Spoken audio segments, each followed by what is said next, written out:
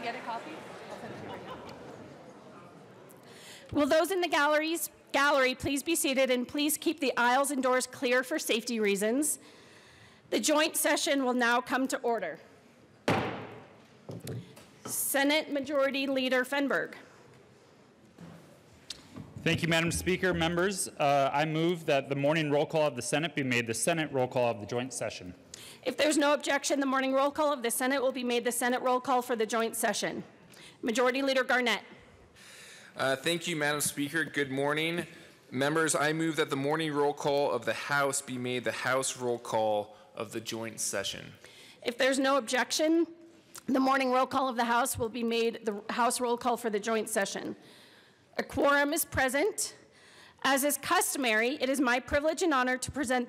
Oh, there you are. Had to make sure he was there. As is customary, it's my privilege and honor to present this gavel to the President of the Senate with the request that he preside over the proceedings. Thank you, Madam Speaker. Is the Joint Committee ready? Yes. Thank you, Madam Speaker. Will the Joint Committee, composed of Senators Williams and Cook and Representatives Mullica, Buentello, and Catlin, please escort the Governor into the House chambers.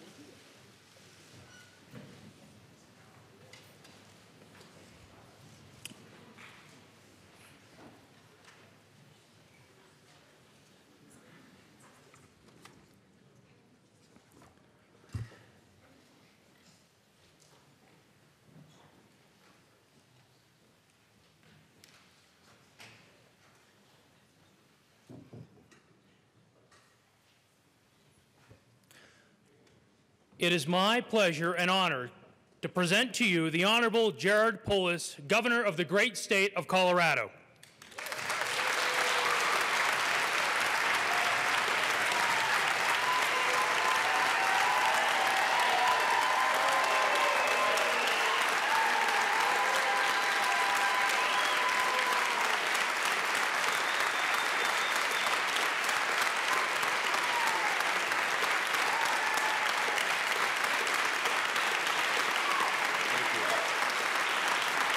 Thank you.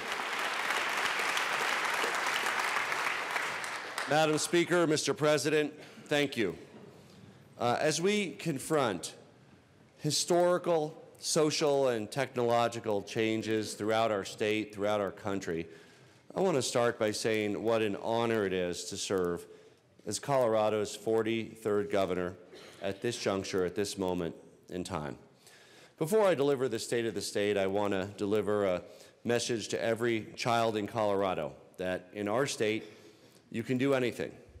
You can dream, you can dare, and you can do.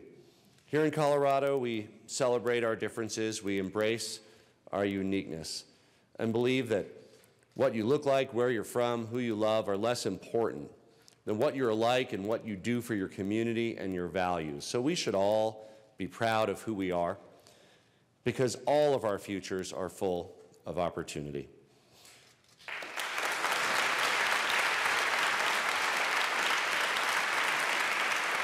To all the new members of the legislature, welcome. I know there's a number of you, and to all the returning members of the legislature, welcome and thank you. And as a special shout out to the historic and record-setting number of women who are now serving in this building. You know,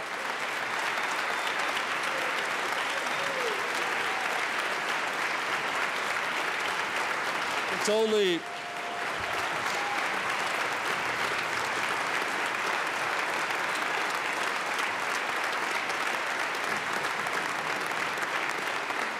It's really only fitting that the very first state to elect any women to its state house is now leading the way with a majority of women in our state house and the third consecutive woman as speaker. You know, from the days of Clara Cressingham and Carrie Hawley and Frances Clock to Pat Schroeder, my friend and mentor, Polly Baca, who's with us, and of course, Breonna Tattone, and every other trailblazing woman in this chamber today, Colorado's barrier-breaking legacy is truly something that we should all be proud of. Colorado for all.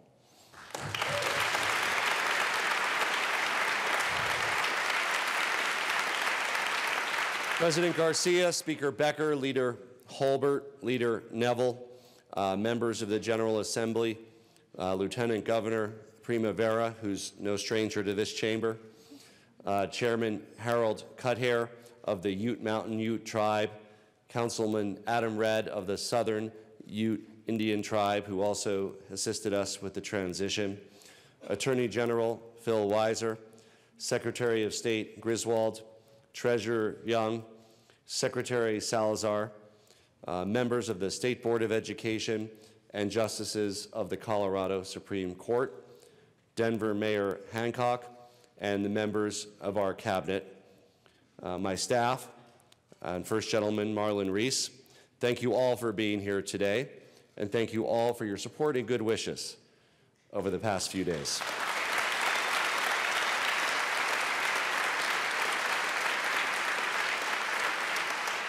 And also thank you for all that you've done for Colorado and all that you will do, both in this session of the General Assembly and beyond. You know, years ago, I sat over there with the members of the State Board of Education, and I never thought I would be up here like this as then Governor Bill Owens addressed the state of the state. But you know what? This is Colorado, and any of us can do anything.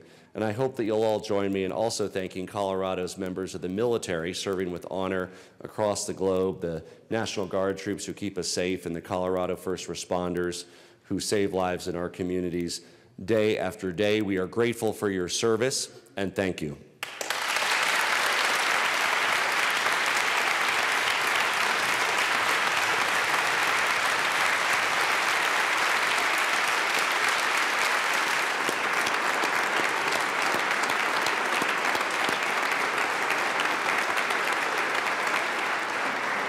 I also want to specifically acknowledge our Indian nations, the Ute Mountain Ute Tribe Chairman Cuthair and Southern Ute Indian Tribe Councilman Redd, who are here with us today. Diane Primavera and I are eager to work with both of you and our tribal nations in the years ahead and to continue strengthening our government-to-government relationship here in Colorado. As all of you know, I stand here with the big shoes of Governor Hickenlooper to fill. But rest assured, I've got my blue sneakers on, and I'm ready to keep us moving forward.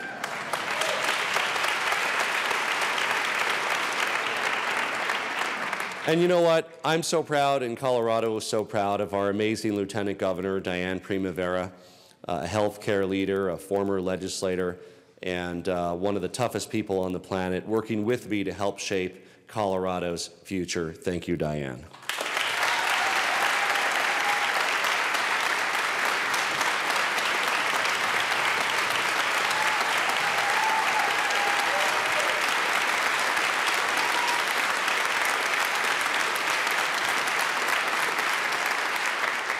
The state of our state is solid, it is strong, it is successful, it is daring, and it is bold. While my predecessor in this legislature certainly deserves some credit for so much of Colorado's progress, we all know, of course, our strength lies first and foremost in the bold and pioneering spirit of the people of our great state. We all know that here in Colorado, we climb the highest mountains. We look far past the horizons we dream, we dare, and we do, and that spirit has been alive and well under the leadership of Governor John Hickenlooper as we overcame tough economic times to build one of the strongest state economies in American history. But I'm not here just to talk about the current state of the state and all the incredible achievements of the past few years. That alone could fill the speech. I want to talk about the state of what yet is to come and the great and bright future of our state. Because in the days and months and years ahead, we are here to do more than build on the achievements of the past. We are here to boldly forge a new path into the future, to make change work for us rather than against us. It's true that our economy is strong, from agriculture to the outdoor recreation industry to aerospace and bioscience and renewable energy and cannabis. We've watched industries succeed and create jobs in our state. We've become a role model of how we can put politics aside and work together. But despite all of our progress, still far too many people are either barely getting by or even falling behind with the rising cost of living. Our administration's mission and mandate from the voters begins with tackling the everyday challenges that Coloradans face because of the rising costs of living and wages that simply haven't kept up. Providing every single child with a quality early education, lowering the outrageous cost of health care, creating good-paying jobs in the clean energy sector that can never be outsourced, and achieving true tax reform that reduces taxes for hardworking Coloradans instead of giving tax breaks to special interests while forcing families to pay more and more. Together,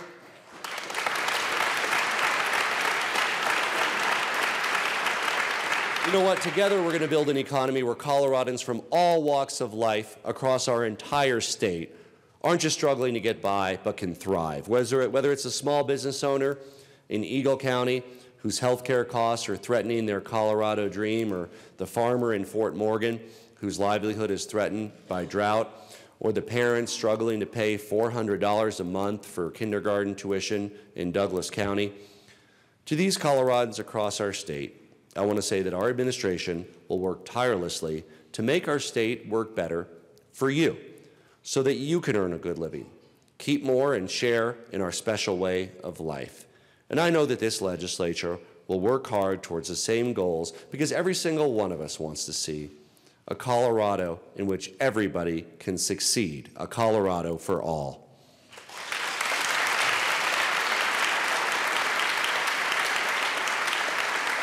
Part of what defines our Colorado way of life are the values that we live by.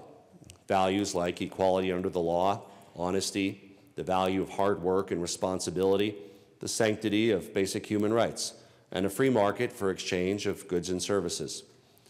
We see the erosion of some of these values in many quarters of our nation today, which makes them all the more precious for us to protect. Here in Colorado, we treat each other with respect. We reject efforts to intimidate immigrant families or tear children from their parents' arms. We don't tolerate bigotry or discrimination.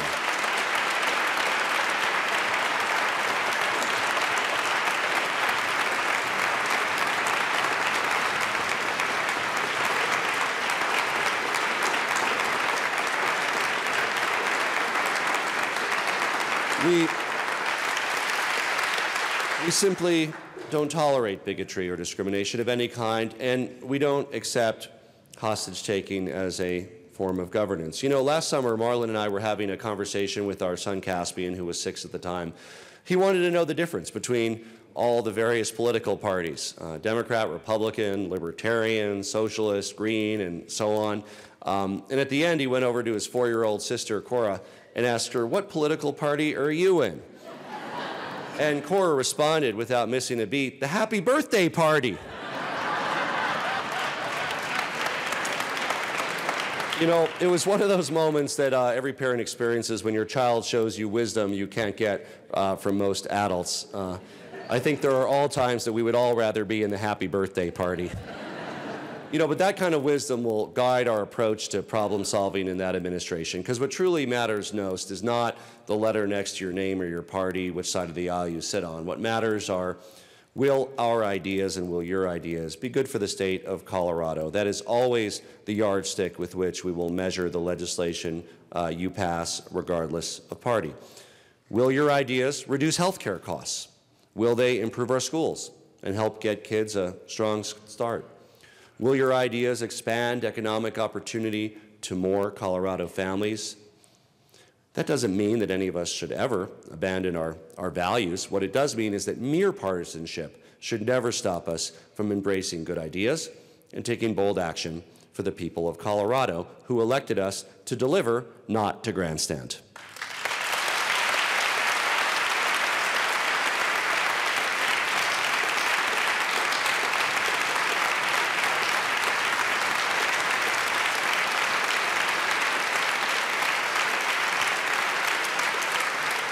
So in the spirit of putting problem solving over partisanship, let's work together. We all agree that every child deserves a great education, so let's start there. If we want Colorado to be a place where every person can build a great life for themselves, where our economy can continue to grow, fueled by a skilled workforce, then our schools need to provide students with the tools they need to succeed. One of the greatest joys of my life was starting the New America School and the Academy of Urban Learning, two public charter schools for at-risk youth, and really getting to see firsthand how kids who had fallen through the cracks in our education system could really take off and go on to achieve amazing things when they were given that opportunity. It's time for us to build a Colorado education system where every child, regardless of their zip code, their race, their parents' income, gets a great education that prepares them for a bright future.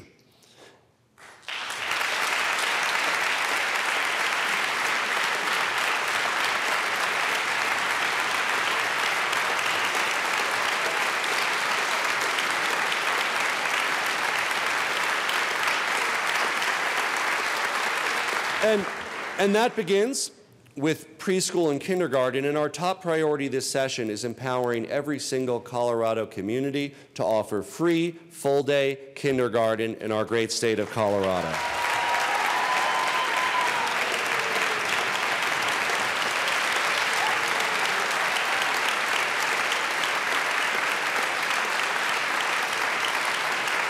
We also look forward to working with you to expand the number of free preschool slots to thousands of additional children. Our state's strong economic growth means we have the power to do all of this right now without taking resources away from other critical areas of the budget. And as Uncle Ben once said to Spider-Man, with great power comes great responsibility. And I know that together we can fulfill this responsibility, which many of you have been working on for years. Free kindergarten now, making full-day kindergarten available and accessible for all children, sets kids up to be more successful in school and throughout their lives, saves parents money, it improves performance, it narrows achievement gaps, it leads to earlier identification and intervention for those with special needs, and will lead to increasing the high school graduation rate down the road. And we will all share in those benefits. It will save taxpayer money in the long run by improving outcomes and decreasing the achievement gap. It'll strengthen families, our communities, and our economy. But as you know, the state today only funds half-day kindergarten, leaving individual districts and all too often parents holding the bag for the rest. Most districts charge tuition to pay for the extra half day. Some offer it for free, but only by cutting funding for other priorities like teacher salaries or class size. As a result, kindergarten today in Colorado is a picture of inequality, where some students attend free full-day kindergarten, some must pay for tuition, and other families don't get it free and can't afford it because of the cost. In Colorado, families can pay upwards of $500 a month to enroll their kids in full-day kindergarten. And that's money that instead could go to a good home, health care, a college fund, retirement savings, starting a small business, or maybe even a nice vacation for their family once in a while. You know what, folks? Oklahoma has figured this out a long time ago, and with all due respect to our wonderful neighbors in the Sooner State, if they can do kindergarten, we can do kindergarten here in Colorado.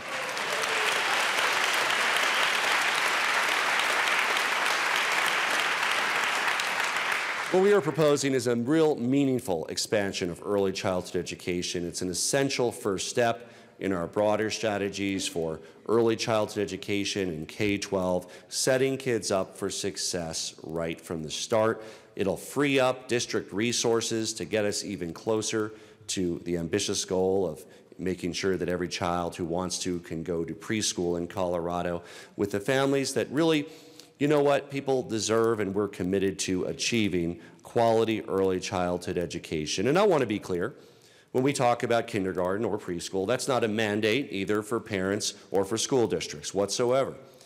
But for parents who believe that public kindergarten or preschool are the best options for their kids, and for school districts who want to offer these vital opportunities for families, we here at the state want to work with you to do everything possible to make that happen.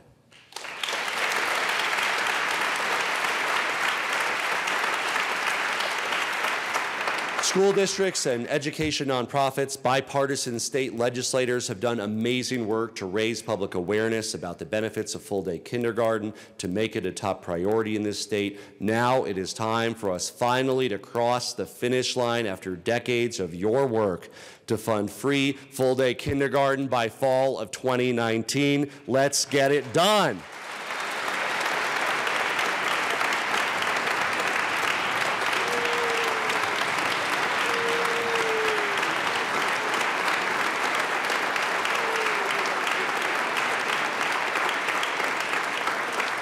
Colorado has the fastest growing economy in the country. It's really time our students, our families, and our dedicated teachers shared in that success. And there's several other areas I think we can make real progress in education together by valuing our students and our teachers. We all know about our educator shortage, particularly in many of our rural and smaller districts, often having a devastating effect on our public schools. We're approximately 3,000 teachers down from where we need to be, and schools in too many rural communities are feeling the brunt of that impact. And I look forward to working with the legislature to offer student loan relief for teachers who serve in high-need areas to enable more schools to make good on their potential.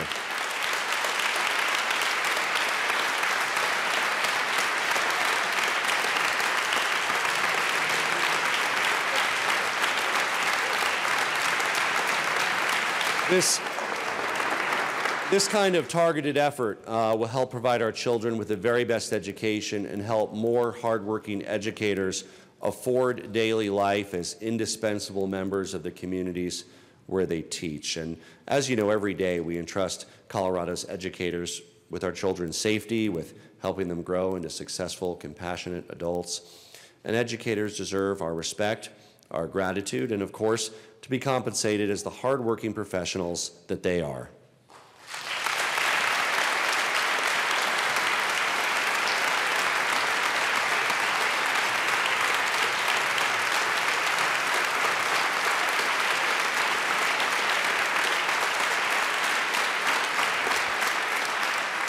By the way, what a wonderful civic education Diane's beautiful granddaughter is getting.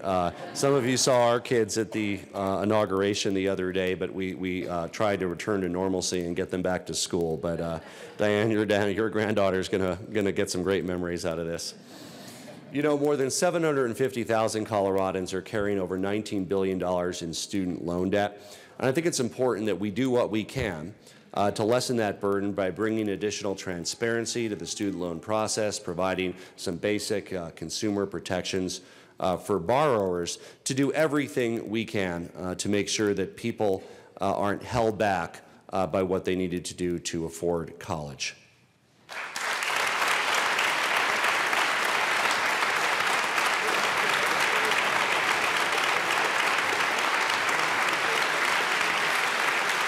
And another area in education where I think it's critical that we work together to have a major impact is graduation rates. a high school diploma is more important than ever before in a 21st century economy. And it's not even just a high school diploma, it's also what skills or pathway you have to career in a growing sector that allows you to support yourself with dignity. And while we've made some progress over the past few years, Colorado is really in the middle of the pack of states with regard to our graduation rate from high school. I want to applaud the work of Colorado's Education Leadership Council, which has done admirable work, shining a light on this problem and others, as well as examining and recommending how it can be solved. We need to invest in proven programs that prevent students from falling through the cracks and work with local communities to provide students the support they need to succeed in high school and in life. And that means recognizing that it's often hard for a student to learn if they're hungry or homeless or struggling with trauma or mental illness. And I know that there's a number of thoughtful and innovative proposals here in the legislature to improve behavioral health resources for our schools, and I look forward to working with you to help our most vulnerable students overcome the barriers they face and graduate from high school as healthy and productive adults.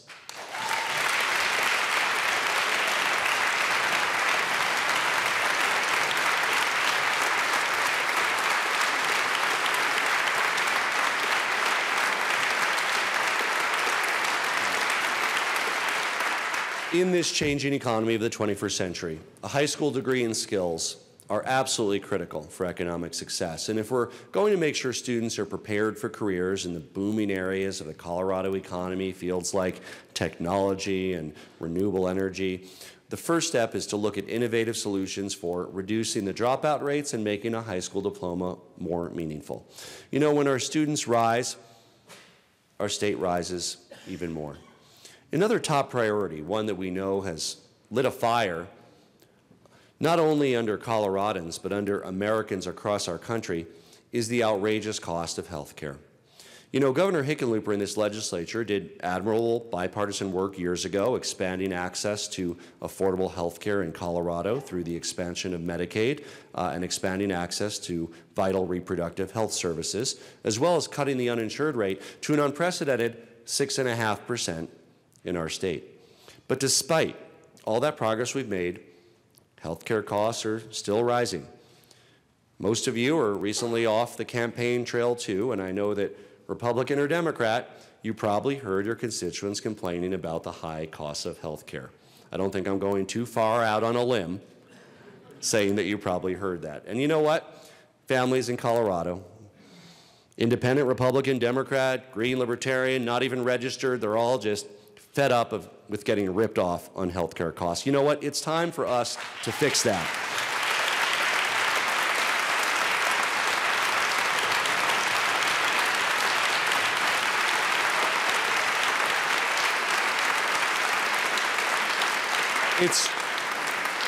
It's time to be bold, folks. It's time. It's time for us to build a healthcare system that makes sense, where market forces produce savings rather than extra cost, where no person is to choose between losing their life savings in the home or losing their life. It's time for Coloradans to pay a fair price for prescription drugs that they need. It's time for people experiencing mental illness or addiction to get treatment rather than more costly jail time.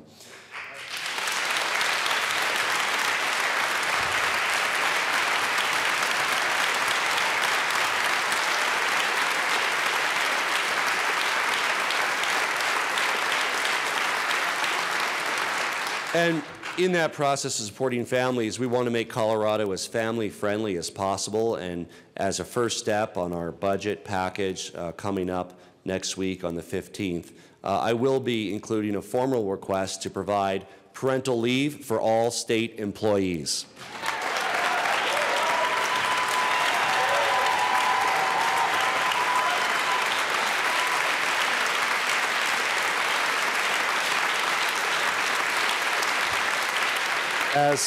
As a father, I know how important those precious first few weeks of life are to be able to spend with your children. And I encourage the legislature, and I look forward to working with you, to take comprehensive action to establish a paid family and medical leave program in Colorado so employees don't have to choose between keeping their paycheck and caring for their newborn child or sick relative.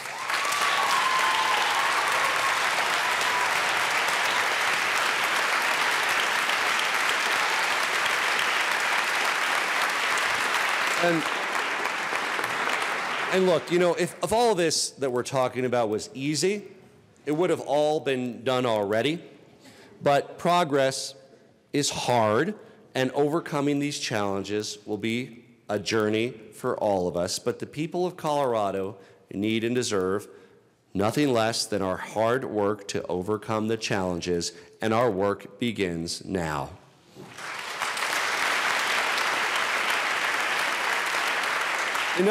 Another step we're taking to save money on health care is the creation of the first ever Office of Saving People Money on Health Care.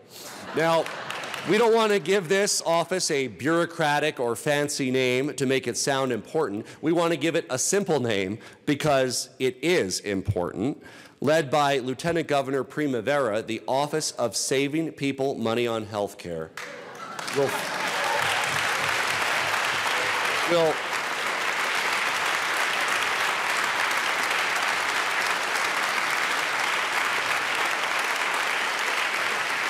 The Office of Saving People Money on Healthcare will form the beating heart of our efforts to reduce patient costs for hospital stays and expenses, improve price transparency, lower the cost of prescription drugs, make healthcare more affordable, and make market forces work for us rather than against us. And I want to say a bit about why Diane is the very best person to take on this challenge. Now, many of you in this chamber had the opportunity to serve with Diane during her 4 terms in the State House, and those who did got to see her work as one of the fiercest, most knowledgeable patient advocates that we've had. And it comes from her personal experience as a young woman raising her 2 young kids who are here with us today.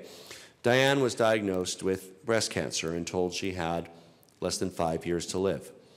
She knows firsthand how our healthcare system makes getting sick even harder, often by robbing people of their financial security at the same time they're struggling to reclaim their health.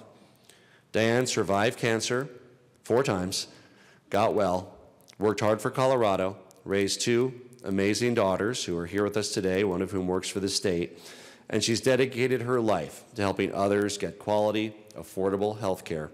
We couldn't ask for anyone better to lead our administration's efforts to reduce health care costs.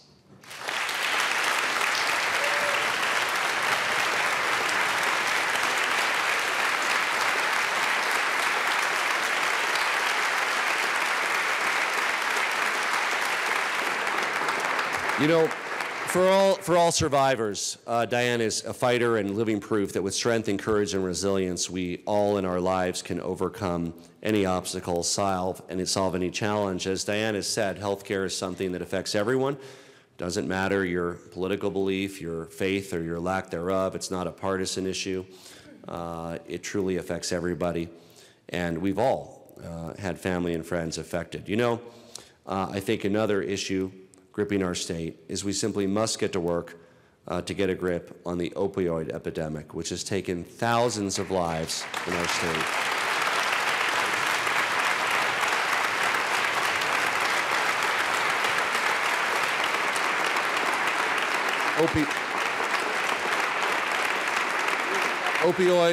Opioids and other illegal drugs have stretched our resources to their breaking point. They've torn families apart and cost lives. In 2017 alone, more than 550 Coloradans died because they overdosed on either a prescription or illegal opioid.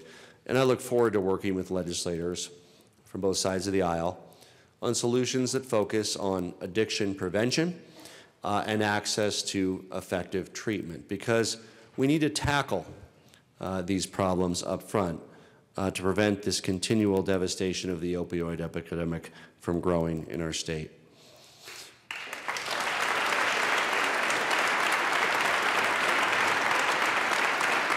And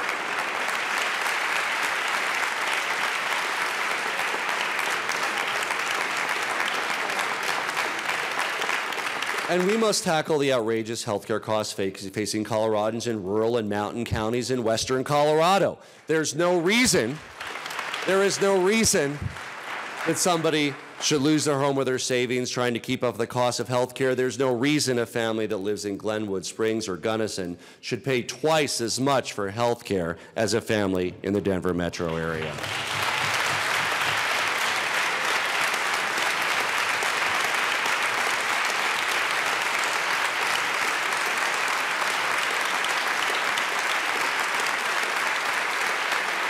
We will work with you and empower the Division of Insurance to protect consumers and support rural and mountain communities to reduce healthcare costs. We will work with you to establish a reinsurance program to reduce costs and save Coloradans money.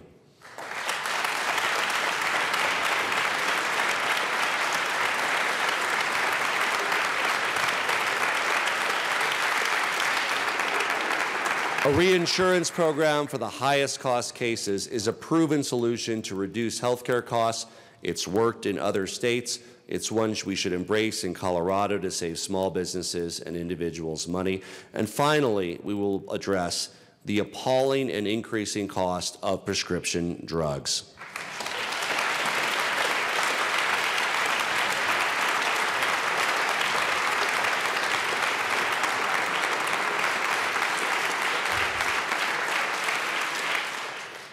Canada has the same drugs, often from the same manufacturing plants that we have here in the United States for their residents who need them at a half, a third, even a quarter of the cost. And I look forward to working with this legislature to setting up a way for Colorado to safely import prescription drugs from Canada. The burden that prescription drug costs place on families is too crushing for us not to act boldly, and I encourage all of us to do so together.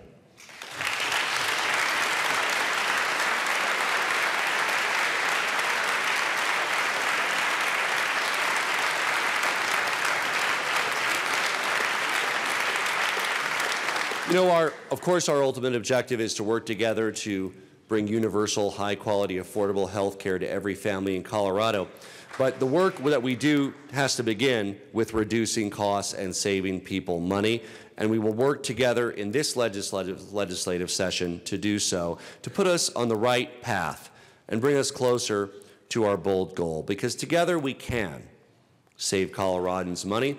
We can help small businesses across the state pay less for health care. We can clear away barriers that prevent Coloradans from receiving the needed life-saving health care.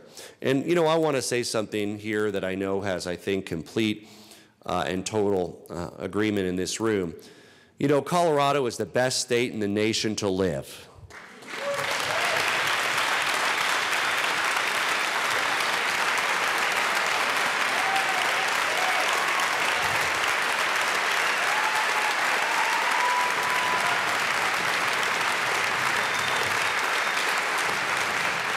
Frankly, it isn't even close. And you know what? It's our job to keep it that way. Here in Colorado, we pride ourselves on our unbeatable quality of life, the breathtaking beauty of the state we proudly call home, protecting our special way of life for ourselves and for future generations is one of the most sacred responsibilities that we share. That's on us. Not only do our majestic mountains and plains provide endless opportunities to enjoy our natural world with friends and family or to find solitude, they also are vital for our economic success. Colorado is now proudly the home of the Outdoor Retailer Show, a testament to our collective commitment to our public lands.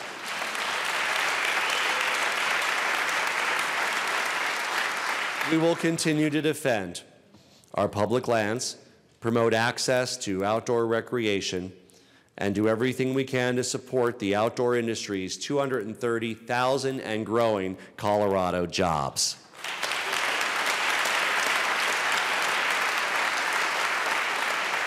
While the outdoor recreation economy continues to expand opportunity in rural Colorado, we also want to double down on supporting Colorado's rich farming and ranching tradition.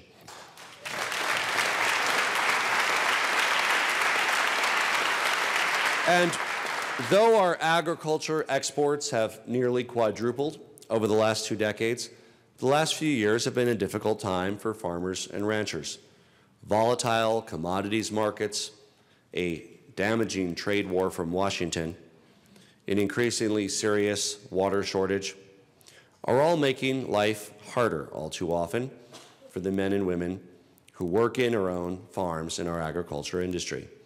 And we need to make sure that today's farmers and ranchers and tomorrow's have the tools they need to succeed. And I couldn't be more excited that our nominee for Agriculture Commissioner, Kate Greenberg, will be the first woman to hold that position.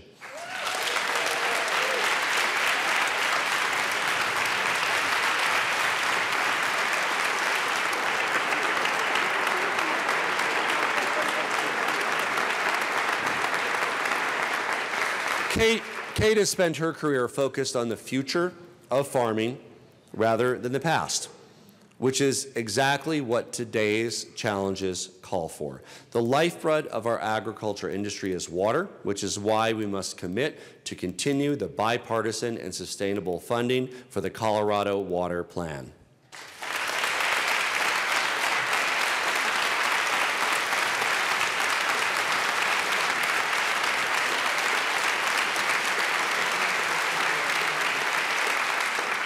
Governor Hickenlooper, along with the leadership of John Stolp, did an extraordinary work bringing together a broad coalition of Coloradans from all corners of our state to create the first state water plan, and we're going to do our part by improving and implementing that plan and partnering with organizations and our legislature to meet our current and future water needs.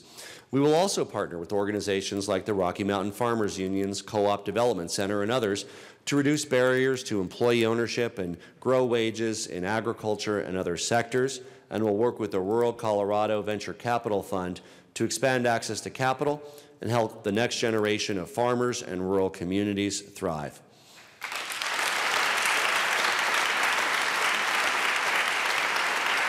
And we'll make good on the promise of industrial hemp here in Colorado. With our world-class universities like Colorado State and Adams State, which are at the forefront of hemp innovation, and with the leading hemp manufacturers and cultivators already here, we want to seize on this opportunity under the most recent National Farm Bill to help make Colorado the national leader in industrial hemp production.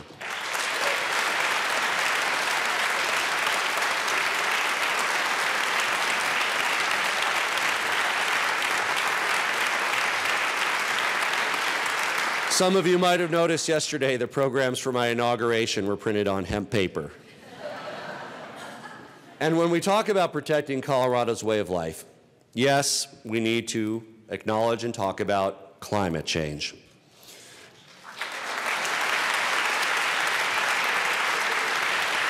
You know, climate change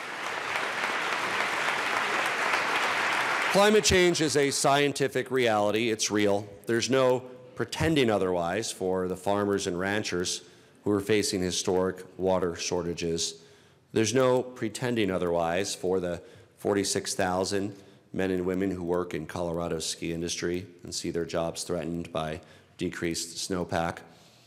And there will be no pretending otherwise in this administration, because we're going to confront this challenge head on, not only because we must, because we also want to take advantage of the huge opportunities associated with being a leader in the growing green energy economy.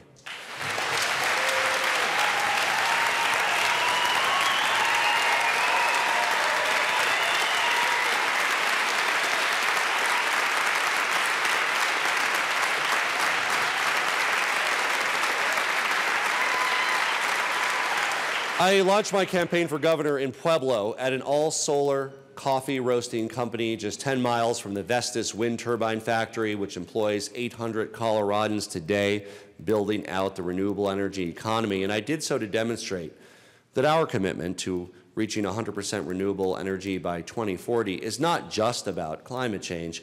It's also about saving money for consumers with cheaper energy. It's about making sure that good-paying green jobs of the future are created right here in Colorado, and it's about making the future work for us. And today the work begins to set Colorado on a course to reach that goal.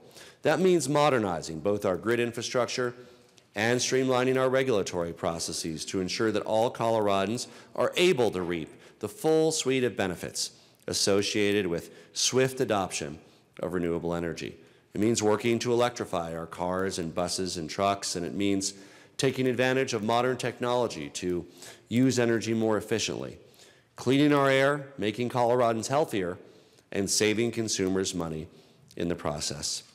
As governor, my goal is to work with you to lead the statewide transition to a clean, sustainable, growing, and prosperous economy, because it is an imperative for our climate, our security, our health, and economic growth for all Coloradans to address climate change.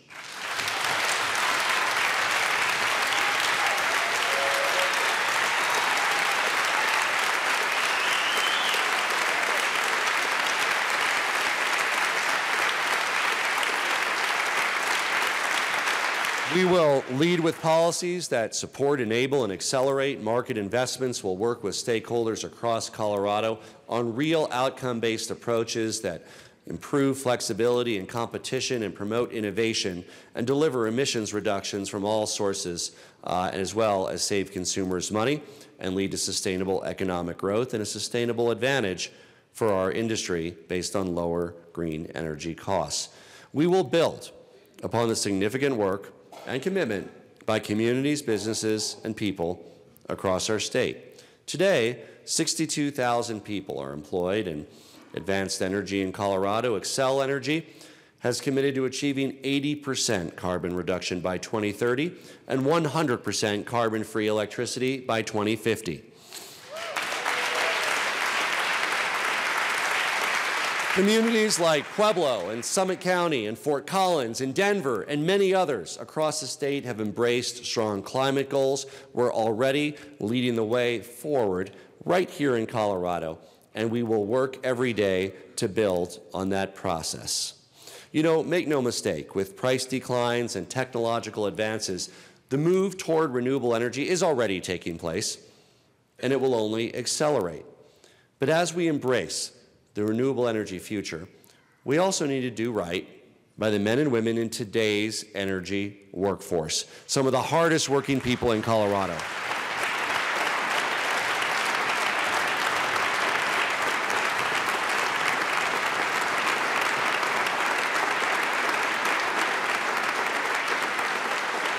And for the men and women who work in the coal and oil and gas industries, we will make sure that this future works for you.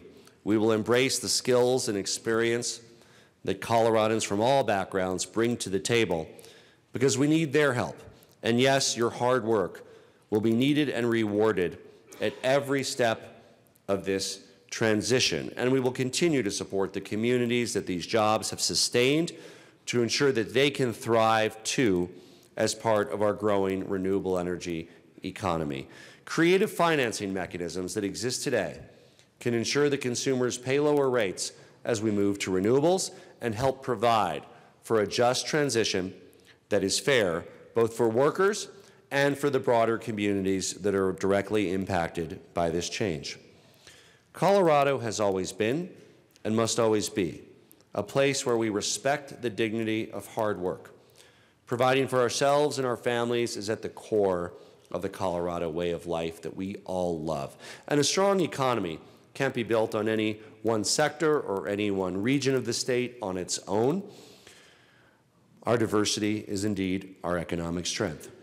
Our mission is to help businesses of all kinds start, grow, thrive, and create good-paying jobs across Colorado, from the western slope and the eastern plains to the Front Range in southern Colorado and the San Luis Valley. We will value every job. We will respect every worker and every shareholder. We will protect the rights of workers to organize and collectively bargain for the pay and benefits that they deserve.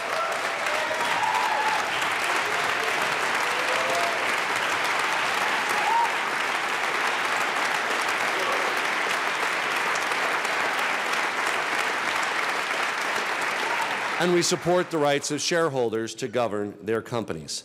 And just as we stand up for workers in good jobs, so too we stand up for our communities. They have a right to have a voice when it comes to industrial activities within their borders that affect their quality of life and economic vitality. And yes, it's time for us to take meaningful action to address the conflicts between oil and gas drilling operators and the neighborhoods that they impact.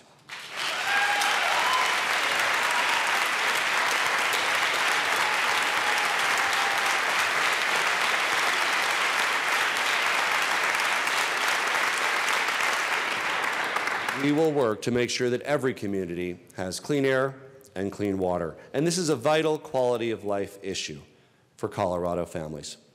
To keep our economy moving in the right direction, we need to upgrade our antiquated roads and highways and limited public transportation options. They simply aren't equipped to sustain our growing 21st century economy. Thanks to the bipartisan commitment made last year to dedicate additional funds to transportation, we have hundreds of millions of dollars to improve our roads over the next few years. Now, that's a strong foundation to work from, but as we all know, it's not enough to meet the challenge, and we need to come together around a bipartisan funding mechanism to meet our current and future transportation needs that the voters of this state will accept and will continue to help our economy grow and Colorado to prosper.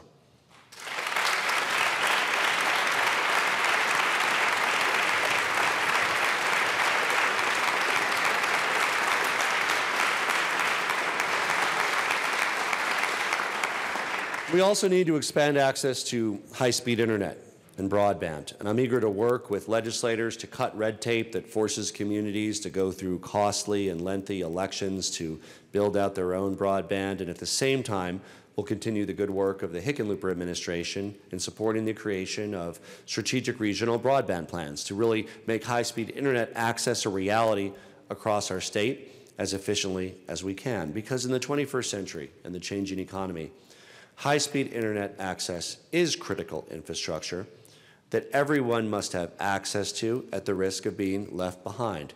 So let's work together to make sure that no one in our great state gets left behind.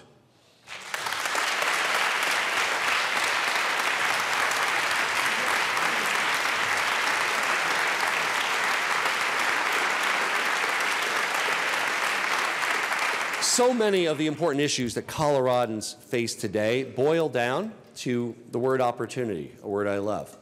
The opportunity to grow and start a business, the opportunity to enjoy Colorado's amazing way of life, our majestic outdoors, the opportunity to get a great education that leads to a successful future. But for Colorado to be a place where these opportunities are available for all and not just some, we need to make our economy work better for middle-class families. And one way that we want to do this is by working with you to make our tax code more fair and more efficient so that we can reduce rates for Colorado families and small businesses. Our tax code simply gives too much power to the special interests who can afford expensive lobbyists while forcing ordinary families to pay too much in taxes. As legislators, I know that many of you find these tax giveaways offensive. You know, unlike budget expenditures, which you get to vote on every year, these tax expenditures are on autopilot, some since the 1930s, before most of you, if not all of you, were born. We need a tax code that reflects today's realities rather than yesterday's distortions.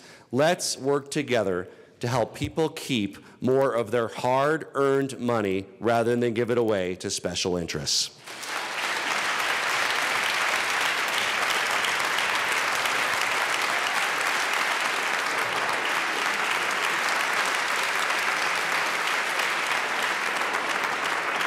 The legislature and the auditor, thanks to your efforts, have gotten off to a good start by closely examining these various deductions and finding out which ones are being exploited at Coloradans' expense. And I want to work with you to close these loopholes and pass the savings on to families by lowering the income tax rate.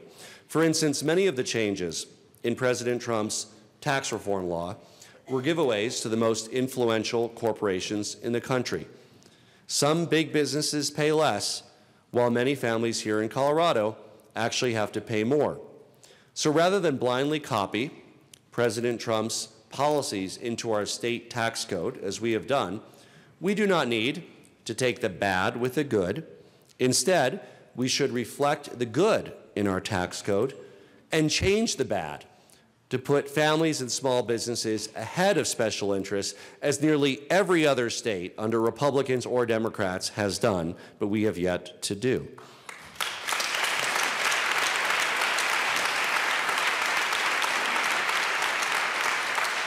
Also, 90% of the retailers in our state are small businesses. It's time to cap the vendor fee, which is a giveaway to the largest, most influential and profitable retailers in the nation, and use the savings to lower tax rates to benefit small businesses and millions of working Colorado families.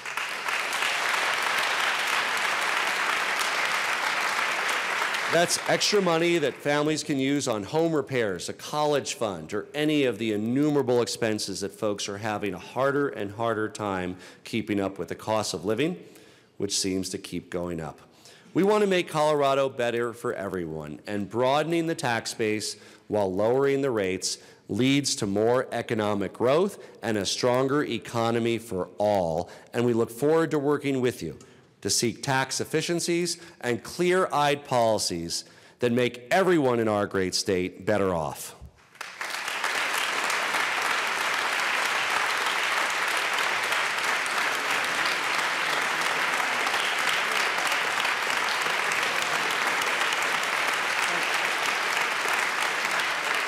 And to be clear, our tax reform proposals will not change how much money the state collects or affect investment in public priorities one way or the other.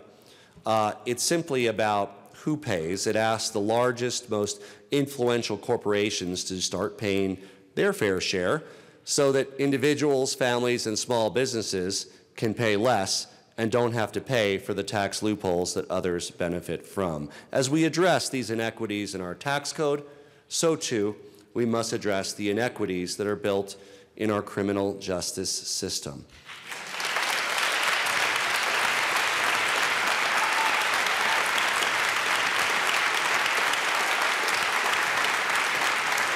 And that means tackling discriminatory practices that all too often make people of color and individuals living with mental illness or Coloradans experiencing poverty more likely to face longer and harsher incarceration. And it means working to make sure that Coloradans who do serve prison or jail time are able to live a dignified and fulfilling life after they've paid their debt to society.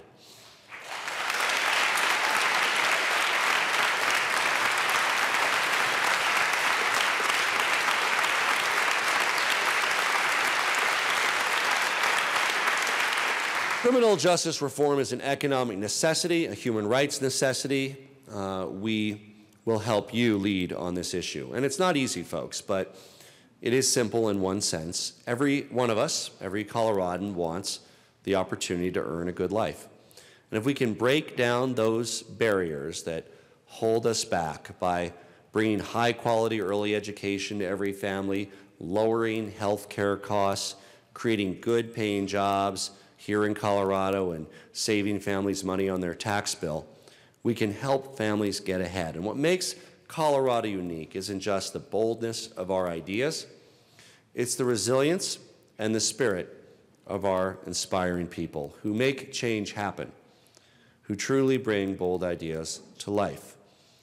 Our shared responsibility is to turn challenges into opportunities, to turn ideas into action. Now is the time to unite in our common purpose, moving Colorado forward, taking good ideas from across the political spectrum and turning those ideas into real results for Colorado families. Together, we will build a Colorado that works for all. Let's get to work. Thank you. God bless Colorado. God bless you, and thank you.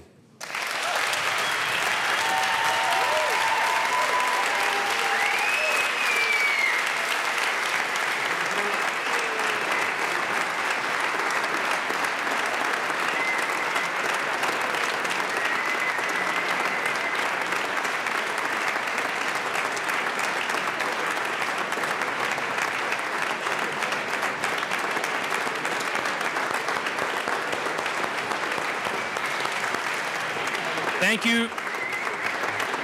Thank you, Governor Polis. Will the committee escort the governor to his chambers?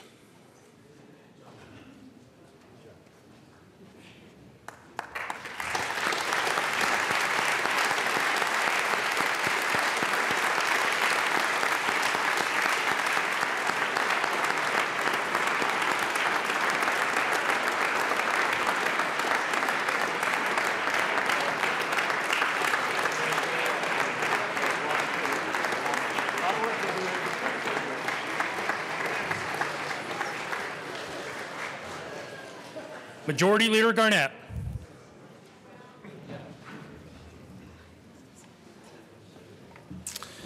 Thank you, Mr. President. I move that the message from the governor be printed in the House Journal. If there is no objection, the governor's message will be printed in the House Journal. Majority Leader Fenberg. Thank you, Mr. President. I move the joint session be dissolved. If there is no objection to Senator Fenberg's motion, the joint session will be dissolved.